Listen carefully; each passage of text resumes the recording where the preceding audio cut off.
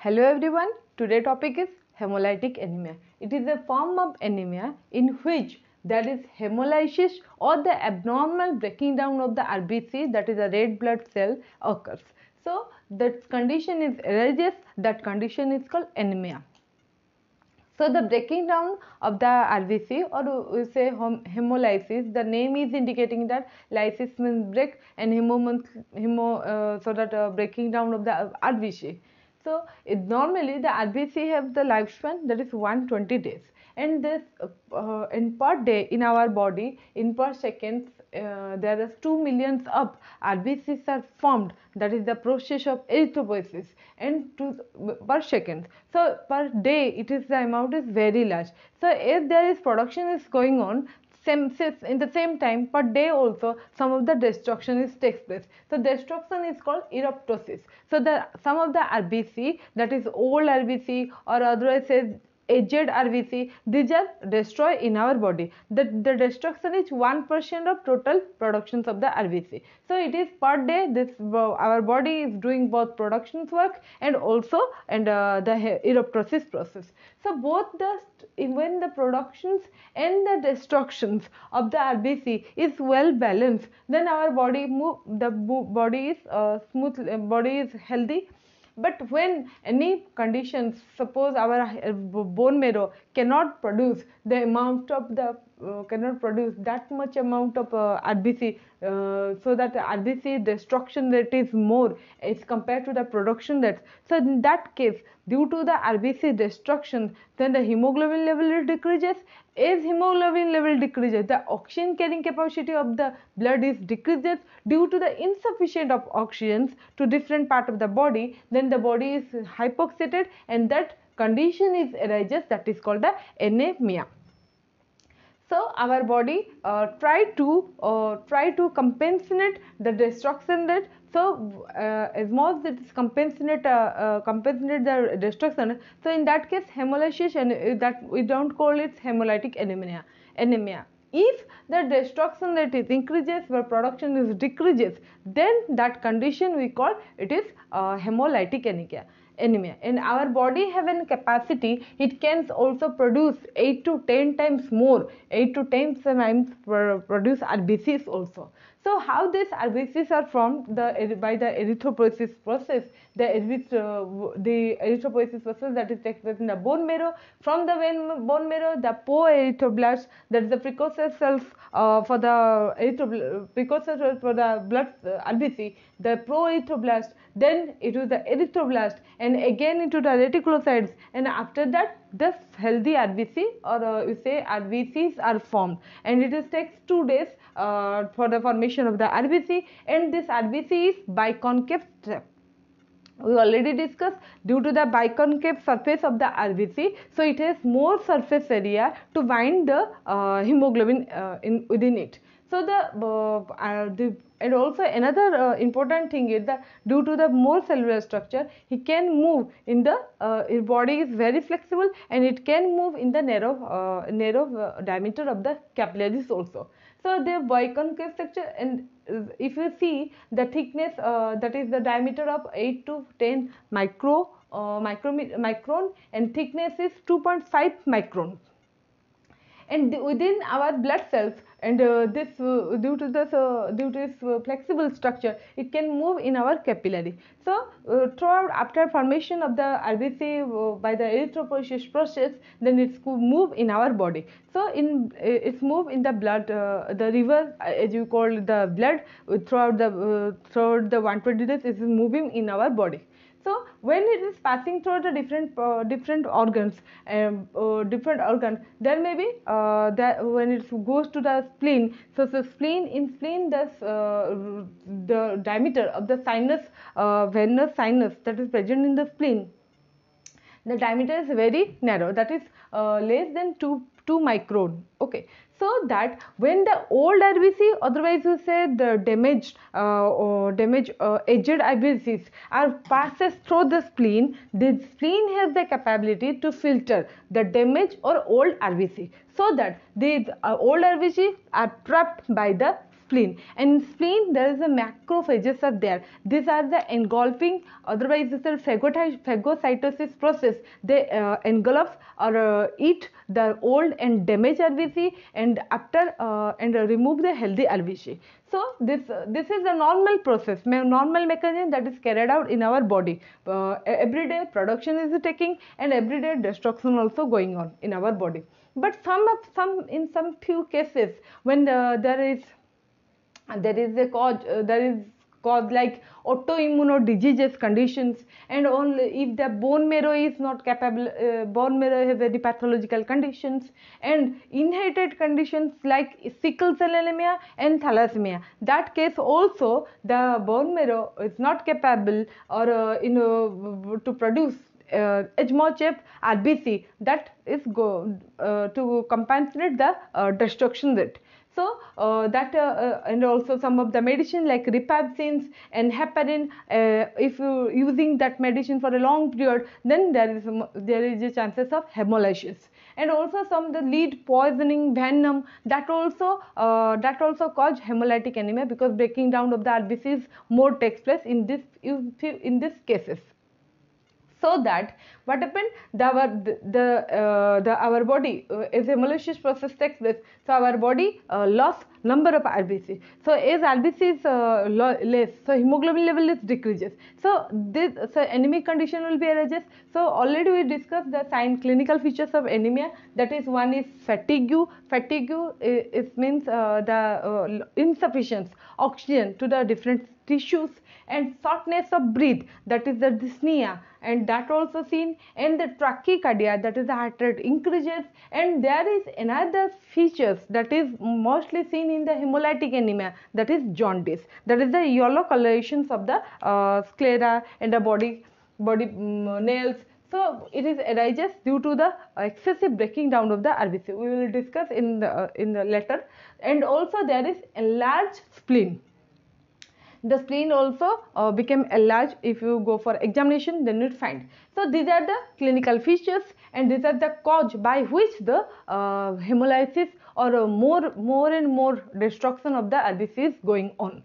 So when our body oxygen breaking down takes place, when our body RBC level decreases, so the body having the oxygen carrying capacity, and also the partial pressure of oxygen within the blood is decreases.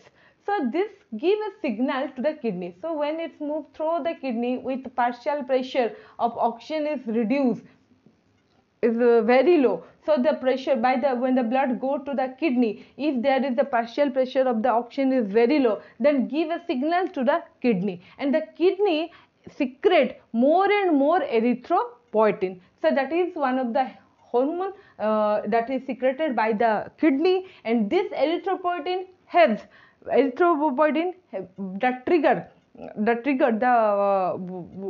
trigger for the erythropoiesis process. So there in the pro-erythropoietin, some of the receptors are present. So when the erythropoietin hormone is come out from the kidney, then the receptors that is present in the erythropoietin that receive the erythropoietin. So there is number of growth of the RBCs hyperplasia, that is called hyperplasia. So the number of RBCs are formed. So that if oxygen pressure, partial pressure of the oxygen is reduced, and that is detected by the kidney, and kidney increase the secretion of the erythropoietin. So if erythropoietin is more and more secret, then it's helpful production of more and more RBC. This is all the normal way our body is doing that. But when there is disease condition, as we did in autoimmune disease, so that in that case our body mistakenly break down the RBC, because our immune system fight against a foreign particle, but it's in here there is the mistaken of the healthy RBC, and the hemolysis occur. And bone marrow, if bone marrow is not competent, it cannot produce the RBC. So if in these few causes the hemolysis occur. So the hemolysis is again the consequential hemolysis is divided into two types. One is the intravascular, that is the hemolysis that takes place within the blood vessels, and another is extravascular, that is other than the blood vessels. So in extravascular, So when there is a macrophages are present in our blood. So macrophages are the white blood cells, okay, and they have macrophage means eating. So that has more and more engulf, otherwise they eat the damaged RBC healthy case. But in here in a disease condition, they break down our the RBC, and the RBC again break down to form RBC. When it's break down, then it's break into hemo plus globin. So it is hemo and globin. So RBC, when hemoglobin is break down, then what form? Then hemo is arises and one and globin will be here. So globin is the protein. Okay, and again this globin divided into the amino acids, and these amino acids are stored in our blood. And the iron, again hemo is made of two parts, that is the iron and the protoporphyrin.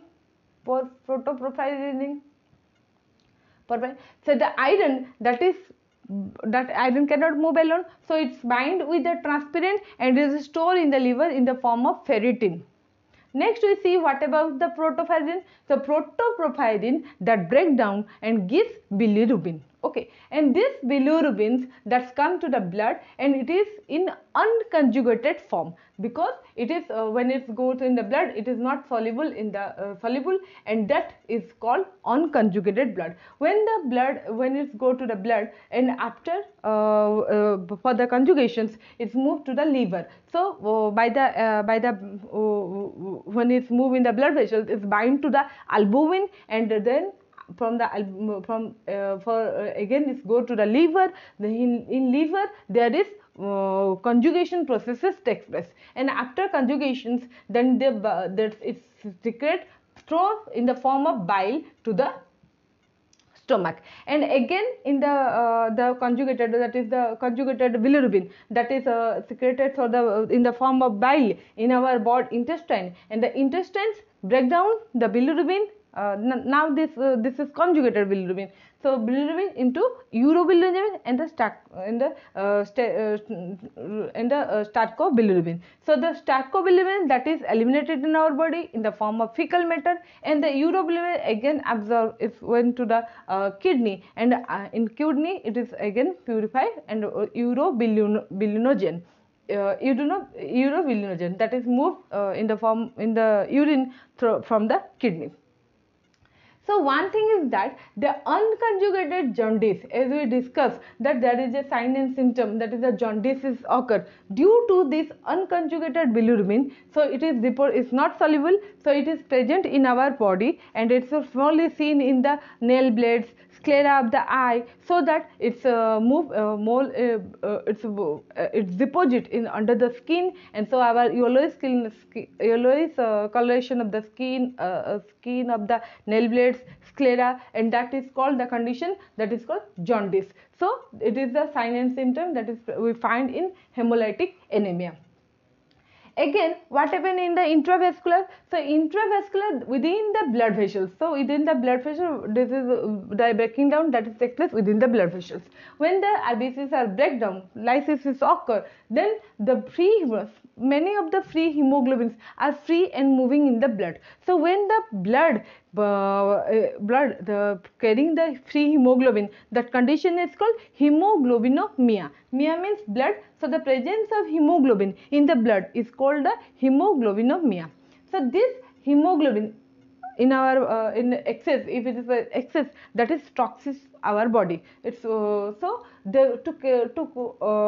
bind them. So one of the heptoplasma protein, that is the heptoglobin, that is from the liver, that is come out, and this bind the hemoglobin. So free hemoglobin that is present in the blood. When they bind with the heptoglobin and bind with the free hemoglobin that is present in the blood, then form a complex. Okay, and this complex by binding, this don't allow, by making this complex so that it can it has the bad effect on the kidney. So the heptoglobin try to form combine the hemoglobin, so to form a complex. But if hemolysis is more free hemoglobins are blood, present in the blood. So the heptaglobin is not capable to bind all the free hemoglobin. So in that case, if you go for a investigation, then the plasma if test laboratory test, the plasma of the heptoglobin in the serum test, we find that is reduced, means it is less present in the blood examination, it will find. So again, these hemolysations, after hemolysation, the tetrameric structure, they form the dimer structure, the hemoglobin, and this dimer structure that move to the when the complex form and the dimer structure that move to circulate in the kidney. So in kidney, what happens? They deposit iron inside the wall of the kidney, that is the proximal convoluted tube, and in the proximal, when it is deposit, it's form a slugged inside the proximal convoluted tube. So that condition, when the iron is more deposited, that is called the hemospider, and this hemosider, when present, will find on the examinations. If you go for the urine examination, then you find the hemosiders that is present in the urine. So this is an indications, this is the indication that we know that it is intravascular hemolytic process. But hemoglobinemia, that also be one of the indications, but hemoglobinemia, it's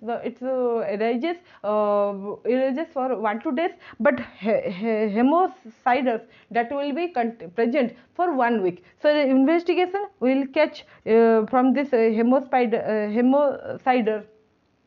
that is will find in the urine. That is the one of the indications of the that confirm that it is a intravascular hemolytic anemia. So two things are there. In extravascular, the conjugation unconjugated bilirubin increases, that leads to a condition that is the jaundice, and in the intravascular, that is the hemospideruria, means in the urine we will find the more and more the stored iron blood present. So that is the indication of intravascular hemolytic process. So this is the consequence that is carried out if our body is any cause or any interesting factor or the any cause, then this hemolysis takes place. So the treatment is, one is to provide supplement of iron, folic acid, vitamin B complex, because these are very much required for the formation of RBC in the bone marrow. So if you supply more and more iron, folic acids and the vitamin B complex, so that our bone marrow can capable to produce large amount of RBC. Second one, blood transfusion will be in severe cases, in the chronic cases, there is blood transfusion will be done. And sometimes corticosteroids, this is very these are the one drug that is used in the hemolytic anemia. And we can provide also intravenous immunoglobulin to the body if the patient suffer with the hemolytic anemia. So this is the treatment of hemolytic anemia. Hope you understand the what is the going on inside the body. So in hemolytic, how the destruction of the RBC is more, but our body has then mechanism. It can neutralize, it can keep balance, equilibrium between the destruction and the productions. But when this some of the disease condition arises in our body, then the lysis or the breaking down of the RBC before 120 days, means it's premature breakdown of the RBC takes place, so that the anemic condition will arise, and that is called hemolytic anemia. This is all about hemolytic anemia. Hope you understand the topic, and please subscribe my channel. Thank you for watching.